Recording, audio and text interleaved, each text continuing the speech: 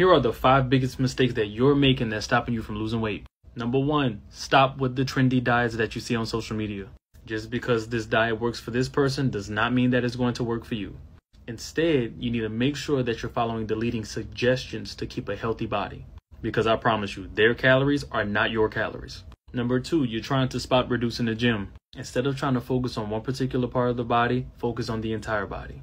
Now, can we increase the frequency of which we train a region of the body? Yes, we can. But should we solely focus on that region? No, we should not. You should follow a regimen that caters to the whole body. Number 3, you are not hydrated. Whether it's weight loss or weight gain, we need to make sure that the body is fully hydrated at all times.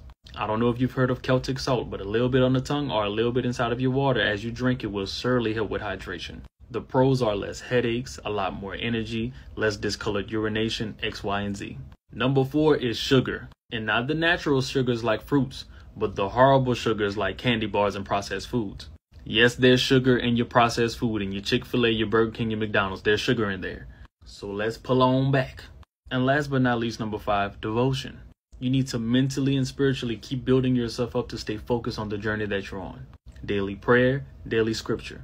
Now, the average person doesn't know where to begin. That's why I made this. It's short, it's simple, it's straight to the point. Instead of confining you into all of these little strict routines, how about we just cater to everything that benefits you? And as usual, you can just head to the link in my bio and you scroll down and you'll see, buddy, why you can't lose weight. Just give it a shot. It'll help out. But as usual, God bless you and keep you. Have a good one. Now go take charge of your health.